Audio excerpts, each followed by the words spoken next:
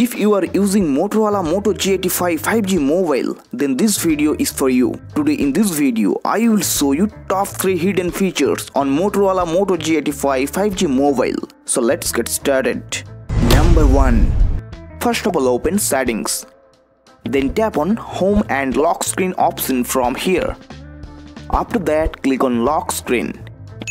Then scroll down to the bottom of your screen. After that, here you click on put the display to sleep. Then just turn on the setting. Use put the display to sleep. Now, when you double tap on the home screen or lock screen of your phone, the display will turn off instantly. To use this feature, you can lock your device without using the power button. Number 2.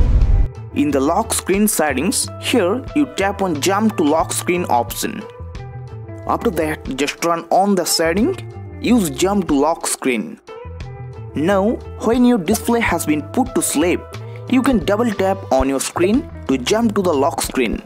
It quickly takes you to the lock screen without using the power button. Number 3.